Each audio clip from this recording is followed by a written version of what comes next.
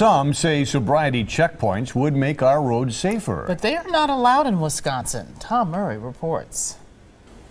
We want to show you how traffic checkpoints work, so we went to Illinois, where we saw officers stop hundreds of cars in just a few hours. Sergeant Donovan and I think Butler are going to be out on the checkpoint. The Friday before St. Patrick's Day, just south of Chicago. Slow down! The Cook County Sheriff's Office conducting what they call a roadside safety checkpoint. Do these checkpoints make your road safer?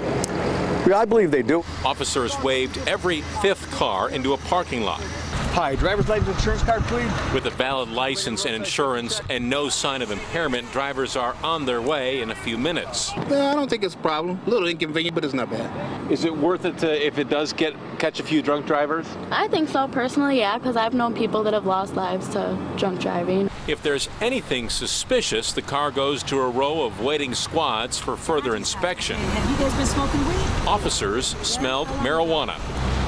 What I'm going to do is so you guys can... They searched the car and everyone inside. Here in Cook County, they'll do these checkpoints several times a year, almost always on the weekend, usually around a holiday. Sometimes officers catch a lot of drunk drivers.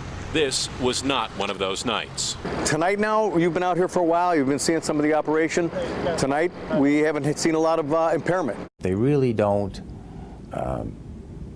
nail that many people who are actually under the influence. Brookfield criminal defense attorney Jerome Buting says checkpoints are wrong for Wisconsin. It's a great inconvenience, and it is an intrusion on your Fourth Amendment rights if it's not done right. But there has been limited support from both political sides. The states that do have enforcement zones, I think people think twice about drinking and driving. State Senator Tim Carpenter says he will bring up a measure to allow checkpoints, even offering aid to pay overtime for officers to work.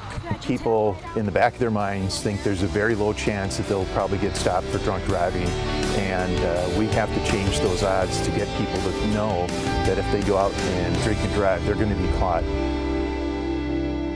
Illinois is the only neighboring state where sobriety checkpoints are legal. They are not allowed in Michigan, Iowa, or Minnesota. Tom Murray, today's TMJ4.